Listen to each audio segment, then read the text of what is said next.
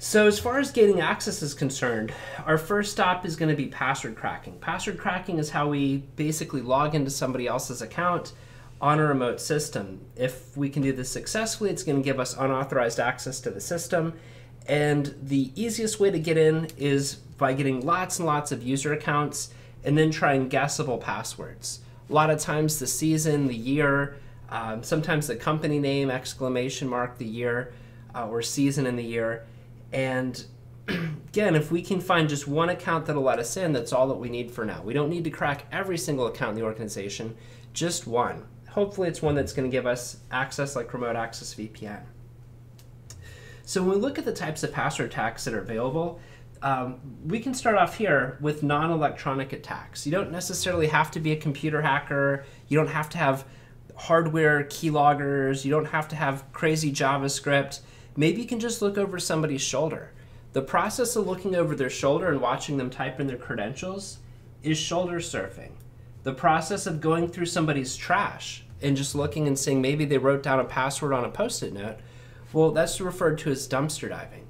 And then social engineering is where we con them out of giving us their password, or maybe we can con them into changing their password to something we control.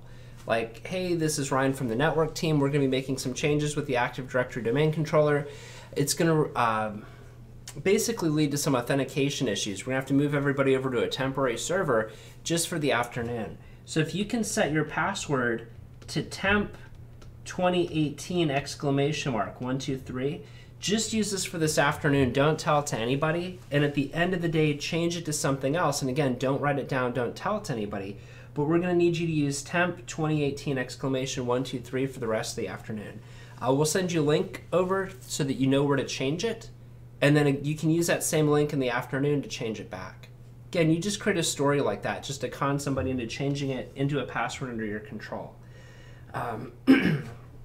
Moving over towards electronic attacks, you've got what's called active online versus passive online. Let's start with passive.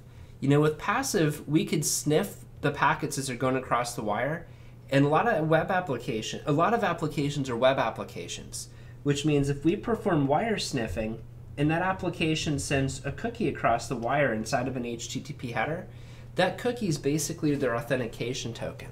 So if I can capture or steal that cookie, I can authenticate as though I'm that particular user. A lot of times wire sniffing doesn't work that good these days because we use switches. So to get traffic to actually come to us and come through us, we've got to manipulate the network. And the process of doing that is called man-in-the-middle attacks. We can do things like ARP poisoning. We can do things like route injection to protocols such as OSPF. You can do gateway hijacking. You can hijack spanning tree protocol. The list is really endless. There's lots and lots of network protocols. A lot of them don't use authentication of any kind. And even though there are protection mechanisms that can be enabled, a lot of people don't bother to turn them on. So man in the middle, once you learn to do this, very, very effective way to steal other people's credentials, as well as insert malicious content like a backdoor or a Trojan horse into software that they're actually trying to download. If we can get traffic to come through us, we can actually perform injection into binaries as they pass by. So we'll talk more about this later this week when we get into sniffing. Really its own section, but a very effective way to steal credentials, either cookies or doing things like man-in-the-middle attacks where we actually steal the password. Active online attacks, this is where you'll use a piece of software that'll do automated login attempts. So you could use, within Metasploit framework, they have auxiliary modules. Those auxiliary modules allow you to do certain things like authenticate to a telnet, SSH, or RDP server. So I could do automated login attacks just using Metasploit.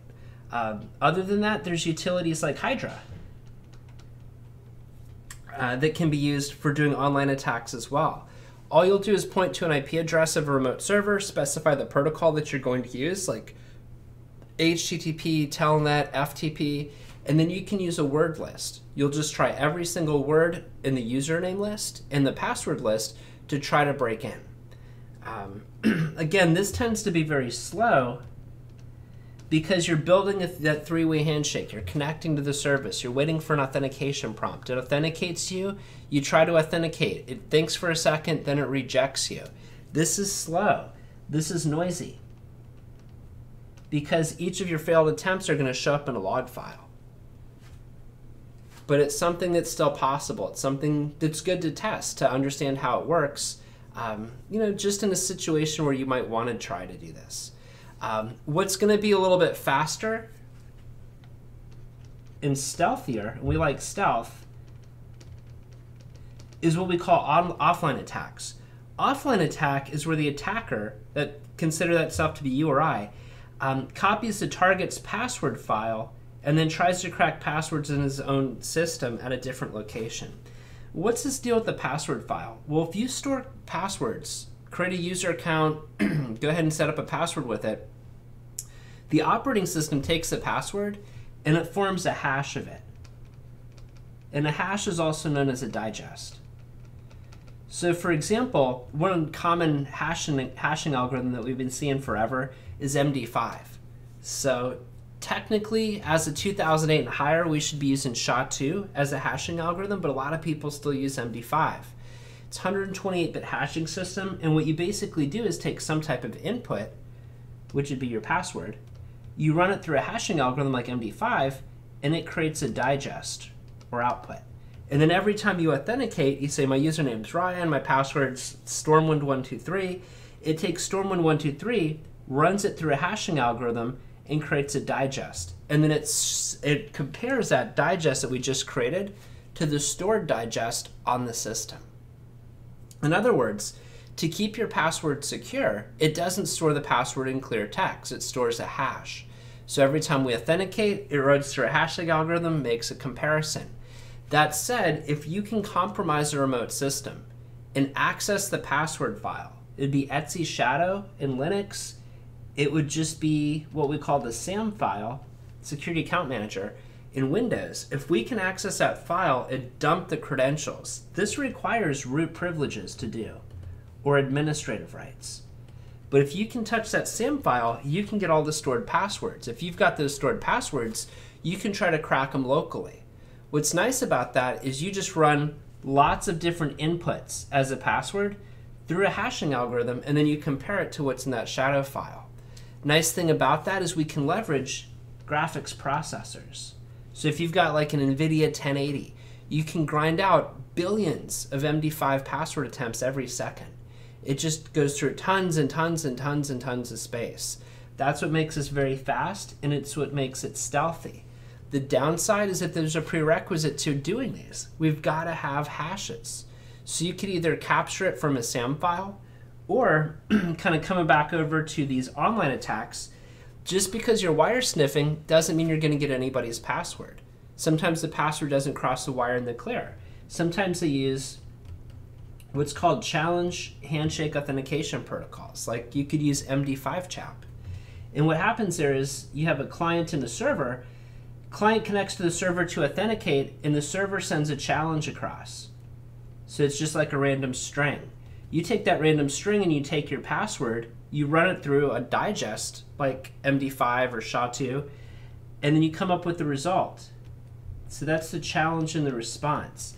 If you've got the ability to sniff the wire and you see a challenge go by and a response go back and you can capture those, again, that's something we can leverage offline attacks against.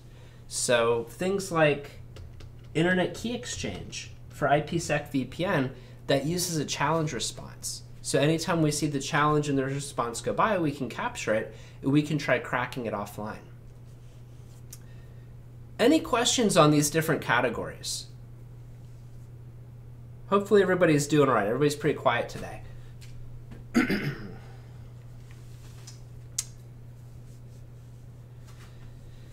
Just kind of broad categories for right now. But the active online, again, this is real chatty. This is us trying to run a script, hitting a remote FTP server, remote HTTP server, and just trying to connect again and again and again.